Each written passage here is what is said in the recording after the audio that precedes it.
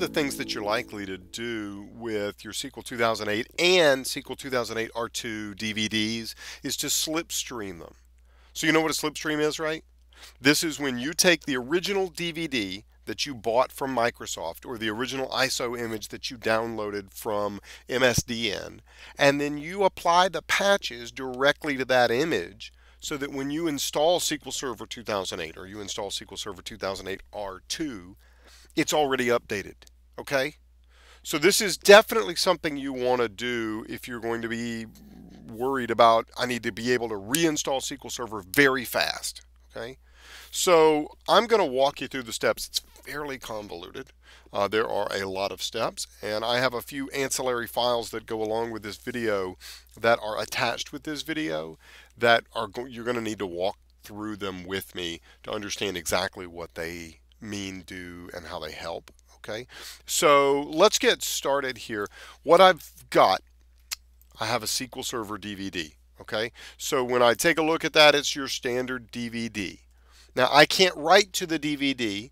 I can't write to my ISO file. So my first step is going to be to copy to a hard drive. Okay, so I'm just going to go zoop, right click, copy, and place them somewhere on a hard drive, right? Okay, so that's going to be step one. Don't worry, you don't have to write these down as I go through them because I've got a document that we're going to step through. I'm just kind of walking you through it right now.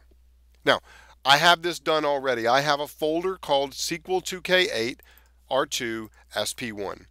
So what I want to do in this video is I want to slipstream, one word, no spaces, slipstream Service Pack 1 into my SQL Server 2008 R2 media so that I can have a DVD that when I install it already installs Service Pack 1 for SQL 2008 R2. Okay, so I've already done this hard part. Okay, now that's step one. Okay, now step two, you have to go download the Service Pack files. This works for cumulative update files as well, but in the interest of speed, I'm just choosing Service Pack 1. Okay. So I have downloaded the three main architectures, right? You've got your x86, x64, and IA64. Okay. So go download those and get these. Now you may not realize it when you look at them, but these are self-extracting archive files. So what we now need to do is extract these to a folder. Okay. Now you can't really right click on them and say extract, it won't do that, but you can actually address them from the command line and use the /x. So we could actually just go to that and say /x, sorry, and it will extract. That's what that's going to do. Okay, we can tell it to extract. Okay. Now I have built so step one, by the way, you see how this says step 3 right here. Okay. Step 1, copy your DVD to a folder. Step 2, download all the Service Pack files. Okay. Step 3, extract them. Okay. And here's what we're going to do. I like to use batch files so that I don't goof it up. So here's what we do. Let's just take a look at what ours is. I'm going to put all of these in a single folder called SP1. So yes, I'm extracting all three of them to the same folder. There will be a set of shared files, and then there will be an x86, x64, IA64 folder within this. Okay? Now this is going in the same location that I had copied my DVD to. Okay? Now I like to use little variables here so that if I need to change it, I don't have to copy and paste. Okay? Do what you want. Okay? So notice that in my folder where I copied my DVD, there is no SP1 folder. So let's go back over here, run this, step 3. It's extracting it. Okay? You can see it's coming from x64. Now I didn't have it turn off the notification that one is complete. I like to know, this doesn't take long, but I'm sure you could probably set this into quiet mode, but I like it prompting me, I like it telling me. This is not something that I do so often that I need every single piece automated. So we'll let it do that. When we're finished here, it's almost done. Then we can go back. We told it to put it in a folder called SP1. Sure enough, there it is with the 3 architectures in it. Okay. Now you see in this SP1 folder that we have another setup.exe. Step 4, again, don't write all this down. I've got the steps delineated. I'll show you. I'm going to copy it. Okay. And I'm going to replace the original setup from the DVD with this new bootstrap. So here we say paste and copy and replace. Now step 5, we're almost done here. Okay, there's only 2 more steps here. Step number 5 is to then refresh. You see how at the root of the original RTM image, there already is an IA64, X64, and X86 folder. We need to replace the files and folders in these folders with the SP1 versions. Okay? So that's what we have to go do. Okay? So I'm going to go tell it now to do that. So if we take a look, for example, at the X64, you can see all these files. So here's what we do. Go back over here, got another batch file. I'm going to use robocopy. This is built into your Windows 2008 R2 OS. And I'm going to tell it to copy. Here's my base folder. That's where we copy the DVD. Okay. And here's the patch folder. We extracted all of our patches to that. So we want to go to the patch folder, to the x86 folder, and we want to copy all of those files to the base folder x86. And yes, we want to overwrite those silently, but we want to exclude a file. Notice this particular DLL. Okay, we're going to exclude that file in all of these. Okay. So we're just going to repeat this for each architecture. We're basically overwriting the files that were on the DVD with the files that are in the patches. So let's go ahead and run that. It won't take it too long.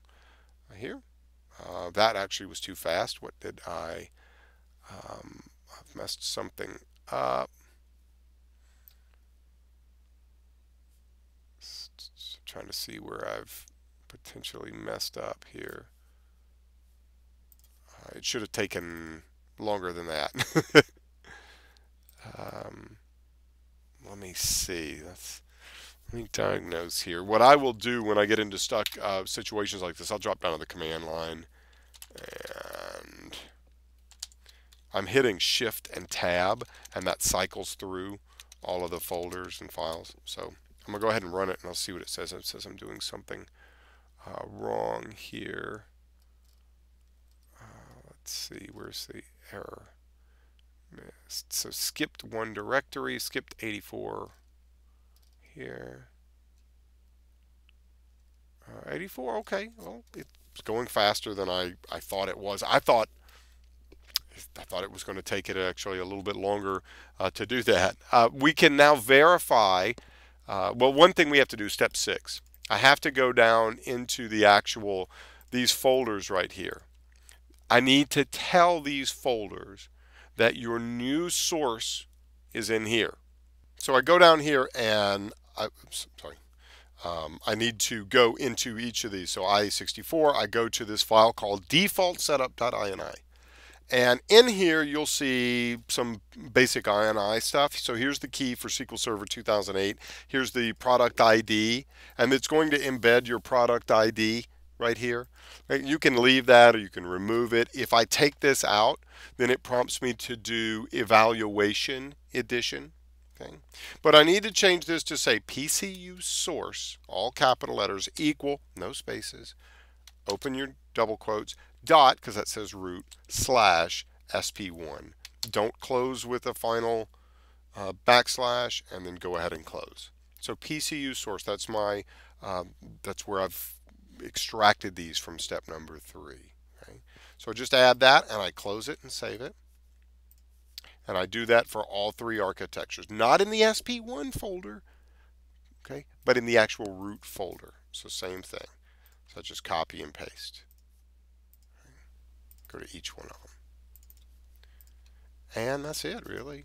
Now I'm ready to launch my setup, and it will go through. And I'll show you where you can actually see evidence of this. Unfortunately, it doesn't show, it doesn't like change an image or anything to say SQL Server 2008 R1. It doesn't like my product key, right? So what I have to do in that case is go down to my default setup INI and just remove it. Okay. And once I do that, it picks it up from my architecture and we're able to see it. Now I have a document while this is going through that's attached with this video. It's called overview.txt, and this is the 6 steps that's required. So let's go through. Can't tell at this point that we're slipstreaming. I'm going to hit the setup button. I'll come back to the slipstreaming overview here. There. So step number 1, copy your DVD to a folder, download your service packs, extract your service packs or your CUs, so cumulative updates, okay, to a folder. I went ahead and named it SP1 so we could have something to talk about. Okay. Replace your original setup file. Update the RTM files using the robocopy file that I've attached, and change that default setup.ini. Okay. Let's come down here. Keep going next. Make your choices. Whatever. Again, you don't see it. Didn't install my product key. So make your choices, choose what you want. We'll just say I want to do that. And now under the installation rules, we'll actually be able to see whether or not we did it correctly. Okay, so coming down here, look at right here. This is right there. Update setup media language compatibility. Okay, it passed, so then we're okay. Right? If we have a failure, if we didn't do step 5 or 6 correctly, we will not pass through this point. So we'll just do something junky. I mean, I don't really care about this. I'm not going to install it, or I'm not going to keep it around, rather. So we'll, I have already the SQL agent, and I have the SQL Server from the previous here. And blah, blah, blah, add current user, Windows, fine. Go through here, let it go through and do the installation. When we're finally finished here, we'll see the summary, but look right here. Look at that. There's your slipstream evidence. Okay. And in the summary, it will also do that. I'm not going to go through and do it. I don't need it. I just wanted to show you how to do this. I want to, if you get stuck, okay, here's a great link that walks you through the exact same steps that I did this from. So there's no ambiguity. You won't have any trouble with it. Works great. Takes you probably all of 10 minutes to do it all.